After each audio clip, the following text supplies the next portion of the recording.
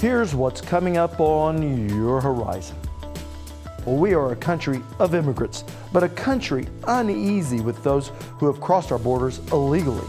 Today, our focus is on the undocumented worker, but from a perspective you seldom hear from. We'll introduce you to a young man who spent much of his life with a secret. I was undocumented. I didn't have a valid social yet. And we'll learn how education, tenacity, and plain old good fortune helped Akash Patel become a U.S. citizen. You don't have to have a social to get an education here. And we end our day with a look at why current immigration law may hurt a growing sector of our economy. Stay with us for Oklahoma Horizon.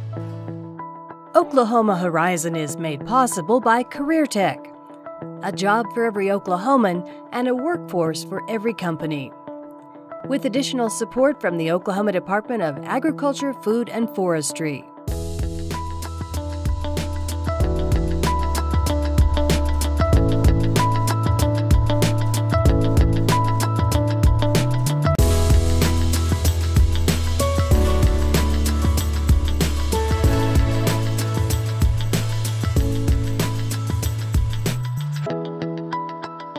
Hello everyone, thanks for joining us here on Horizon. I'm Rob McClendon.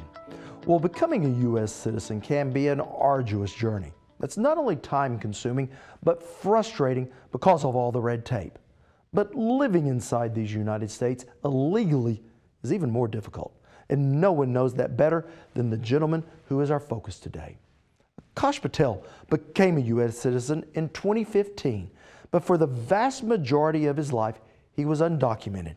And it's through his experiences that we take a closer look at immigration.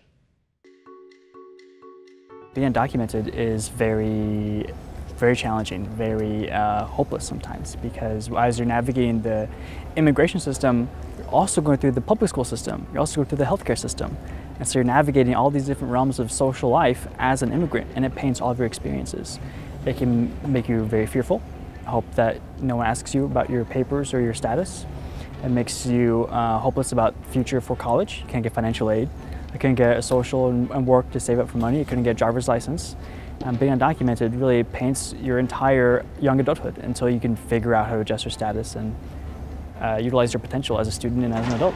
Born in the UK and of Indian descent, Patel grew up as an ambitious student with a secret. When we came, I was a year and a half old, and we came on visitor visas. And we applied for green cards, but we were told, oh, it'll take a few years, it won't take very long. But in that time, of course, your original visas expire. And what started out as a few years became 16 years. It took that long to get a green card. And then 5 years after that, you're allowed to become a citizen. So it took me a total of 22 years to become a citizen. I'm 24 years old now, so it's taken my whole life to get here. It's bittersweet though, because even though my parents and I became citizens, my sister still isn't because of the immigration issue I mentioned before called aging out. She was kicked off the application because of her age. So now we're trying to figure out a way for her to get her green card and her citizenship. She's actually going to graduate in 2 years with her PhD in microbiology, but no legal pathway to citizenship. And this prompted Patel to found Aspiring Americans, a non-profit group that helps undocumented students go on to higher education. People aren't aware of what it means to be an immigrant anymore. They just see what they see in the news and think that's what it's like. They don't really get to know their neighbors, their coworkers, their friends, their relatives, who have lived lives as immigrants and understand what it's like. That it's not what you see in the news, it's not just about quotas, it's not just about people south of the border. Immigration is a global experience that affects everybody, the most profound of human endeavors. And what we need to do is just empower each other, not subjugate each other. Now, when we return, Akash tells his story to those who he is the most grateful for.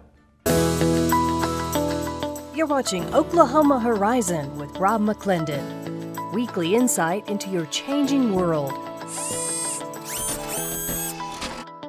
Well, each year, Curtic educators from across the state come together to kick off a new school year. And at this year's summer conference, Akash Patel was a keynote speaker, telling the thousands in attendance how 2 of their colleagues changed his life. Now the reason I'm here today, have the privilege and honor of being here today, is because of my time at Francis Tuttle. Francis Tuttle Technology Center is the place that first gave me the skills to be a community advocate. When I think about my high school years, I think about it in two halves. Before I enrolled in Francis Tuttle and after. That is how transformative their instructors and programs have become for me. I enrolled in the Interactive Media and Graphic Design program during my junior year in high school, which was taught by Roberta Sams. He is truly a charismatic young man. He always has been. And we were talking about BPA, Business Professionals of America, and I always encourage all of my students to compete. And then I said, okay, when you guys win, Francis Tuttle's going to pay for your way to go to nationals. They'll pay for your airfare and everything. And everybody's all excited. And I look at Akash, and it was like his face just dropped and all the color ran out. And he said, I couldn't go compete at nationals. I can't do that. And I said, why? It'll be fun. We'll prepare. I wouldn't leave you hanging, really. And he said, I'm an illegal. I'm not documented. But I knew that not having a social security number would become a problem eventually. So I told Roberta that I was undocumented, that I didn't have a valid social yet because my green card was being processed, that I felt out of place, like a foreigner, unsure whether I could even be useful or included as a student at Francis Tuttle. But she looked at me and she told me with that grin I'll never forget, oh, that doesn't matter. You don't need a social to learn here. That changed everything. I can't adequately express how profound it is when after years of dejection, fear, and hopelessness, someone uplifts you so effortlessly. Finally, a place I not only felt safe, but a place where I knew I could thrive. Francis Tuttle. Roberta changed everything by showing me what was possible. She taught me how to become the best version of myself, to not take no for an answer, to be aggressive in seeking opportunities for self-improvement. Equally important, I relied heavily on the technical skills she taught me when I later designed the logo, website, and printed materials for aspiring Americans. Francis Tuttle provides unique educational opportunities by allowing students to apply skills on real projects and campaigns, not just in textbooks. It also prepares us as professionals, able to cultivate working relationships with other colleagues and members of the community. High school helps prepare you for college, but Career Tech helps prepare you for life. When you're a teacher, it's not just about teaching the subject matter.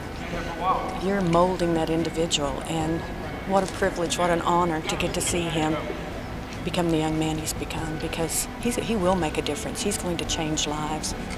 He is a change maker. The following year, I enrolled in the business marketing program with Candace Curry. Under Candace's guidance, my small group and I placed 6th out of 120 teams around the world at the International Career Development Conference for a marketing campaign. Akash was a little shy, but yet very smart. And he knew that there were things out there bigger than him.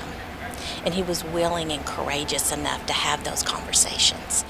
Candace taught me about the importance of communicating effectively with different audiences, working with different stakeholders. Good ideas and passions, she taught me, are wasted without strong delivery and investment from the community. This has been a particularly valuable skill for me as I launched Aspiring Americans in Oklahoma, a state with, as I'm sure you know, widely varying attitudes on immigration, but with equally supportive and passionate people working on the ground every day. These types of opportunities are simply unparalleled. Francis Tuttle and Career Tech more broadly is an incubator of intellectual and civil growth. It is where I learned how to combine my passion with tangible skills. It is where I learned the value of collaboration. It is where I learned to be a professional, ready to enter a complex and technologically connected economy. It is where I learned to develop lifelong relationships with my peers and mentors. Francis Tuttle is where I learned to be a more complete citizen before I actually became a citizen. But I want to emphasize this, there are so many others like me. You know, when I first came out as undocumented, the very first thing someone said to me was, "But you're not Mexican." Indeed, I'm not. At the time that he was in my class, he was undocumented, but there was also 3 other students undocumented in that class. And the deep, rich conversations that he would have with them, the passion he had around getting education, moving forward, not quitting, taking the education we're learning and giving back. He always was willing to give back. That's what makes Akash different. He can take a small idea and ignite it and make it powerful. And that's what he did from the classroom, looking around and seeing other students that weren't going to be able to go to college because they didn't have the Social Security, didn't have parents at home pushing that. And he said, there's more we can do. And he took a very small idea at 17, 18 years old and has now grown it and really, really empowered other people to get education, to move forward, to do better for themselves. Immigration is a global experience, right? It doesn't just affect one group of people or our neighbors to the south. It affects all of us from every corner of the globe. These bright and dedicated students, like my sister Nisha, are the key to closing gaps in our economy, especially with respect to STEM and health careers. Equally important, if not more so, immigrants represent the most profound of all human endeavors, the search of a better life for your children. And when our community and our country receives and empower these aspiring Americans to contribute their gifts and passions, we become the best version of ourselves. Isaac Newton once said, "If I'm able to see a little further, it is by standing on the shoulders of giants." Francis Tuttle has been such an important giant for me, and I urge you all to continue being giants for your students. Education is the ultimate equalizer. It is the guarantee that people have equal opportunities to realize their full human potential. The guarantee that people are afforded with dignity and growth of character, not just intellect. And the guarantee of hope for the future. We must be understanding of the plight and potential of immigrant students, those who are already authorized and those who are trying to adjust their status, otherwise known as undocumented immigrants. And when you hear about these 11 million undocumented immigrants in the country, I want you to think of my family.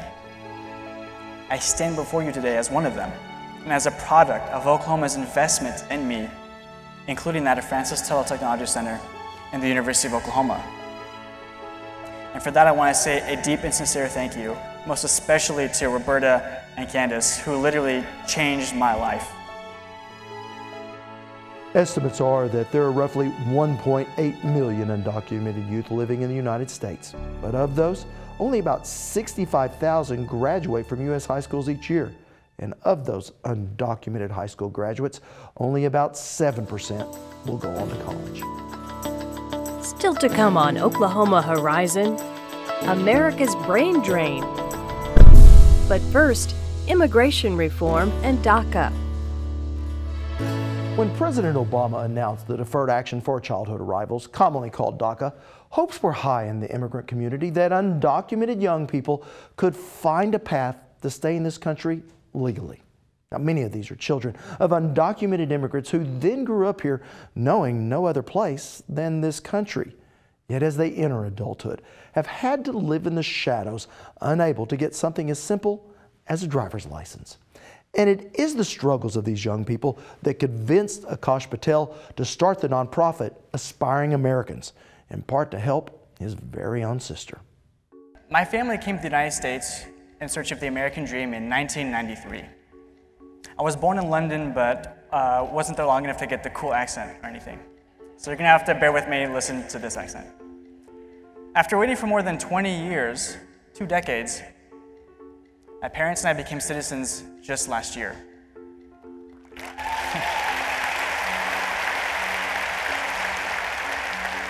Thank you. Put another way, I was a year and a half old when I came to the country, but I didn't become a citizen until the age of 24. I graduated from the University of Oklahoma in 2014, and Francis Tuttle before that. I launched Aspiring Americans after I graduated in order to empower other immigrant youth to achieve the fullest education possible. That is the good news. The reason that I started Aspiring Americans, the reason that I plan to spend my life in the service of others, is because of what happened to my sister, Nisha. I had never been so thrilled to receive mail as I was on the day that our green cards arrived. Finally, after 16 years of waiting, during my senior year in high school, my family received the good news I've been desperately waiting for. We weren't illegal anymore. We didn't have to live in fear or worry about cops pulling us over, asking for our papers. I could realistically plan for college and get a driver's license. I carefully reviewed all of this paperwork to make sure that it was there, that everything was real, that I had finally made it. I counted 3 green cards, one for me and one for each of my parents. But where was my sister's? When we arrived with visitor visas in 1993, we knew we should immediately apply for our green cards. What we didn't know was how backlogged and broken the immigration system would be. Our original visas expired while waiting for our green cards because of these delays. As a result, we were classified as unauthorized or undocumented immigrants until we were allowed to adjust our status many, many years later. Moreover, people who apply for the green cards but turn 21 in the interim are kicked off the application. It's a rule called aging out. We discovered this through the absence of my sister's green card the day ours arrived. She was 23. Nisha aged out. But Nisha never complained.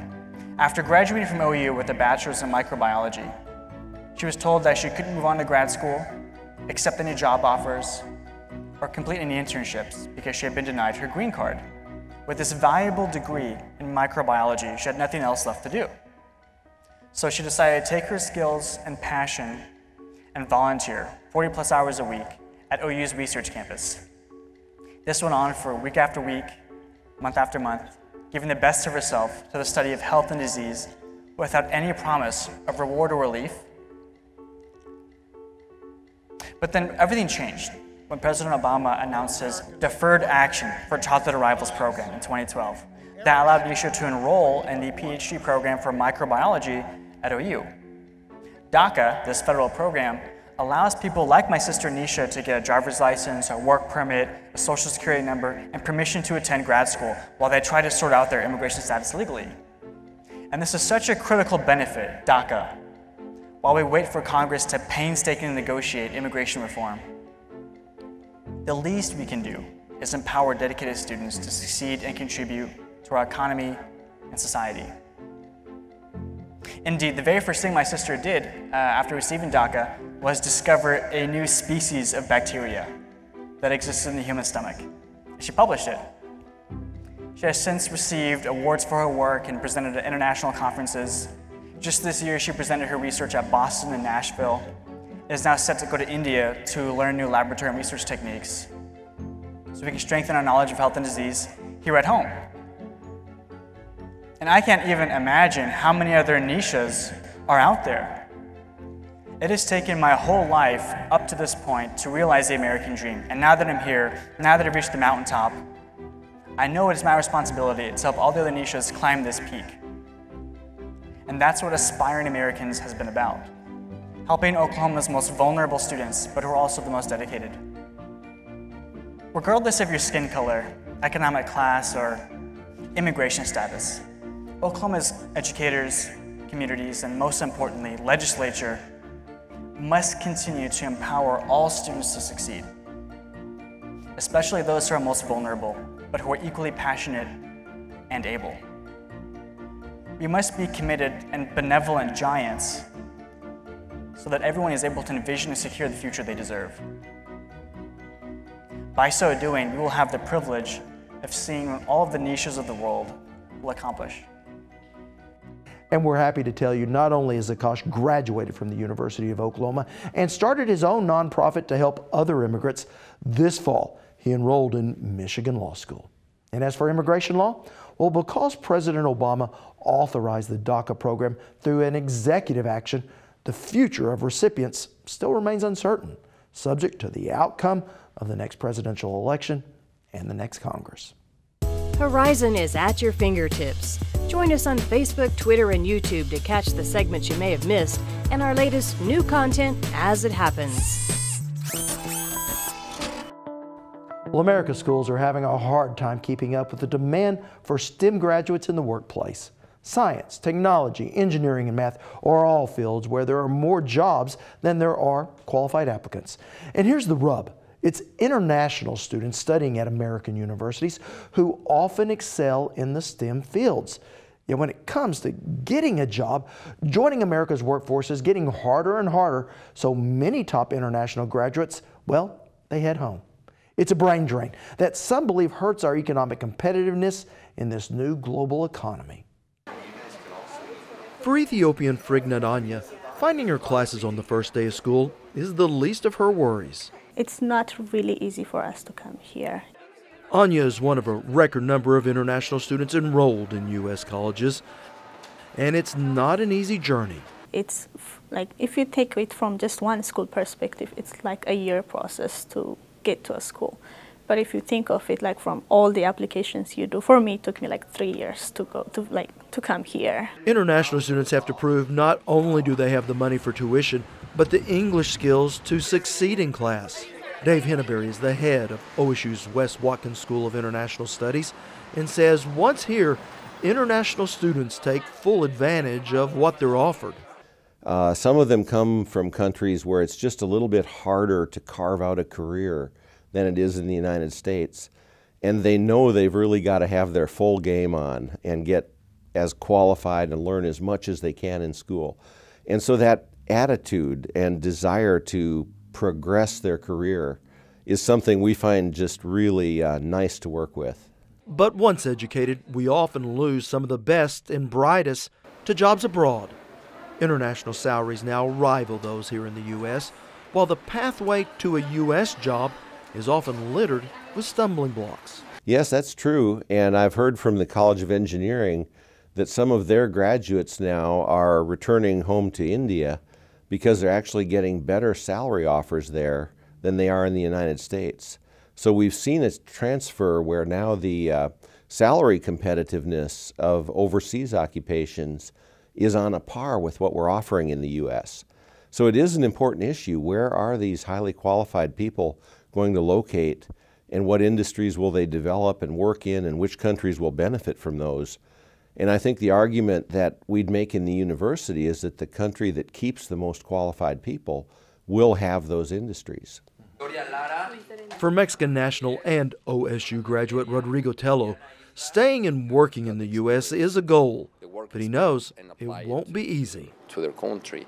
And here in the U.S., I mean, we live in a multicultural society, no matter where you go. So it's good for most of the students not only hold a degree or have an international experience. Special visas called Optional Practical Training, or OPTs, are necessary for internationals to find employment in the U.S. It depends. I mean, it's like really a drop in a coin, and sometimes you are lucky, sometimes you are not. Sometimes you can find a job with your OPT. There's a lot of people that stays in the U.S. with an OPT status, holding a degree from an American university, and they cannot find a job, and they have to go back to their home country. So just from sheer economics, is it in our best interest to have more international students here in the States and possibly more international students working in the States after they graduate? It absolutely is in our best interest, because when we look at Oklahoma and the friends of Oklahoma and where they'll come from in the future, we're developing them now here at Oklahoma State. I had a fellow from Germany come into my office last year, and he had been an exchange student at OSU 27 years earlier. And he just wanted to come in and tell me that through his entire professional life, he had maintained a connection with Oklahoma. And what a wonderful thing. And so most of the students that go back home are international students. If they do something with the U.S. in the future, they'll try to do it within Oklahoma. And that spells opportunity for our state in terms of economic development, trade relationships, political relationships. Having that population of people that are so familiar with Oklahoma is good for us. Now, if you'd like to learn more about the economic impact immigration has on this country, we do have links to a quick whiteboard lesson on just that, streaming under this story at okhorizon.com. Want to see more stories like this? All our segments are streaming on our YouTube channel at Oklahoma Horizon TV. Well, too often forgotten, Oklahoma's historic all-black towns still survive. Next time on Oklahoma Horizon, we visit Renniesville, Oklahoma to see its new lease on life after decades of disrepair. The significance of our Honey Springs Visitor Center is the remarkable number of partners that have been brought together to put a project on in a community that, frankly, most of Oklahoma has forgotten about. It's on Oklahoma Show for the Heartland, Oklahoma Horizon. Thanks for including us as part of your day. I'm Rob McClendon. Hope to see you back here next week. Oklahoma Horizon is made possible by the Oklahoma Department of Career and Technology Education, with additional support from the Oklahoma Department of Agriculture, Food, and Forestry.